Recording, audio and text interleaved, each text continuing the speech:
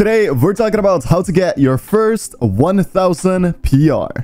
The first thing I want to talk about today is what average placement you need in the tournaments you play in order to achieve 1000 Fortnite Tracker PR in one season alone. Firstly, we're taking a look at how you can get 1000 Fortnite Tracker PR just from FNCS Opens alone. This season had 3 FNCS qualifiers, and to get 1000 PR just from those 3 Opens tournaments, you needed an average placement of 217th place in Opens. Let's switch the tournaments up and see what average placement you need in Duo Cash Cups if you're gonna get 1000 PR from those all in one season. This season had 8 Duo Cash Cups, meaning you needed to place on average 300th place in order to get 1000 PR just from Duo Cash Cups alone. Of course, most of us won't only play Duo Cash Cups or only FNCS. We'll play both of them as well as solo cash cups, which means your average placement can go up quite a bit and you can still easily get 1000 PR in one season. But here comes the interesting question. What do you need to do in order to achieve 1000 PR? How much do you need to practice and what should you practice? So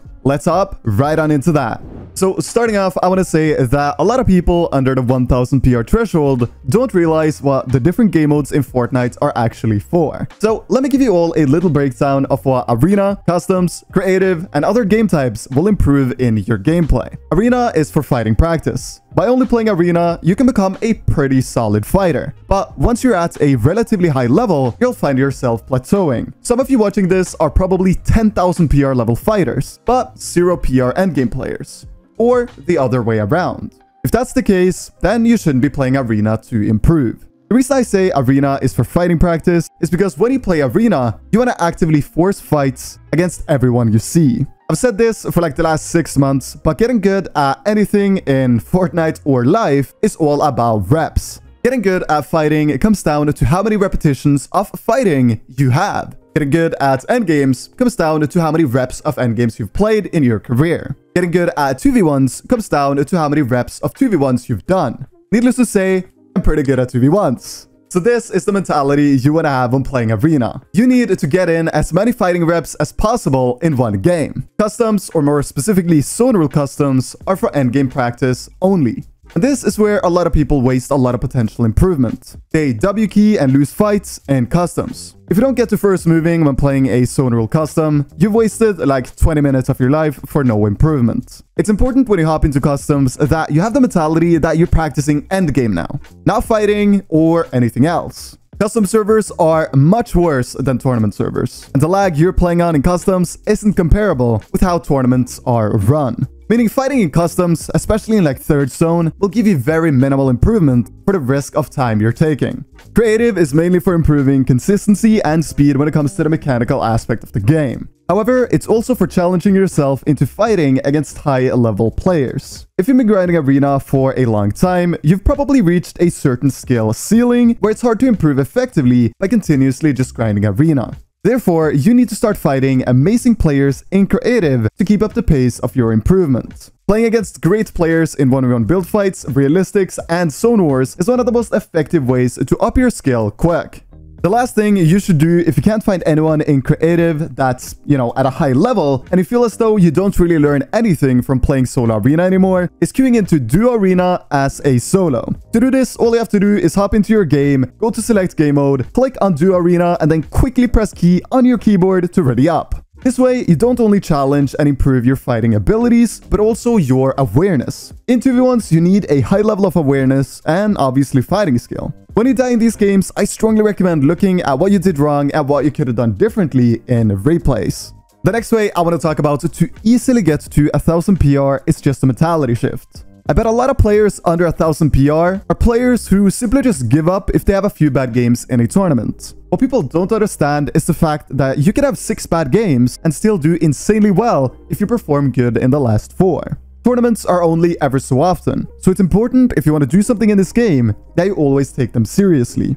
And even if you have 5 or 6 bad games, still think that, hey, you know what? We can still perform, but we gotta get our shit together. Another mentality I see so often is the mentality that you have low PR since you never play with good players. When I hear people say this, I instantly think that you never critique yourself for the mistakes you make in the tournament games you play. Even if your duo is some complete ass, you can still look at yourself and see what you could have done differently in the scenarios you find yourself in. Just straight out blaming your teammates gets you nowhere. Even if it was his fault, blaming him and getting a bad mentality in a tournament because of one mistake, firstly, won't make your teammates play any better, and secondly, you won't learn anything either because you put no blame at all on yourself. And overall, it's just an embarrassing mentality to have. Think about it this way. If you are playing a sport in real life, you hype your teammates up. If you guys lose, you lose together. And I think implementing this mentality into Fortnite competitive will get you a long way over 1000 PR. Moving on, I want to talk a tiny bit about mid-game fights, and how taking them probably cause you to do way worse than you potentially can in tournaments. Mid-game fights, even if you win them, most of the time scuffs your game. And as a general ground rule, you should try to avoid them. A lot of new players coming into the competitive scene don't understand the importance of rotating early from your drop spot. Rotating with the zones in the first, second, third, and fourth and fifth zone can be very dangerous because you'll meet a lot of players. This can and will end up costing you a lot of shields. And that's why we want to have an effective looting path at our drop spot so we can get 6 minis, 3 bigs, and a med mist and be happy and on our way rotating early on. And on the topic of zones, I want to talk about another common mistake low-level PR players make, and that is going too aggressively in for kills in the first moving zone. One thing that is absolutely crucial for everyone to understand is that in the first moving zone, most players will have 200 HP. So if you can just hold on and survive the first moving, the second moving is 5 times easier to get kills in, because way more players will be scuffed in the second moving compared to the first, and even more so in the third and fourth moving. The importance of not over-aggressing can't be emphasized enough. You gotta understand when you can and can't push for a kill in the first moving. You gotta realize that sometimes you just lost out on a kill opportunity, and that's fine. Just go and find a new one and try again. And talking about shields, another thing that is common with players with less than 1000 PR is that they don't understand the importance of having 200 health. Listen, you can be the best fighter in the world, but if you have 150 health and I have 200, my chances are already way higher that I will kill you compared to if you just shield up. In moving zones, if you have 170 health and 3 bigs, pop a big. Like so many players are greedy on shields and it ends up killing them. Please understand that having 200 HP is crucial if you want to limit your RNG to the biggest extent possible.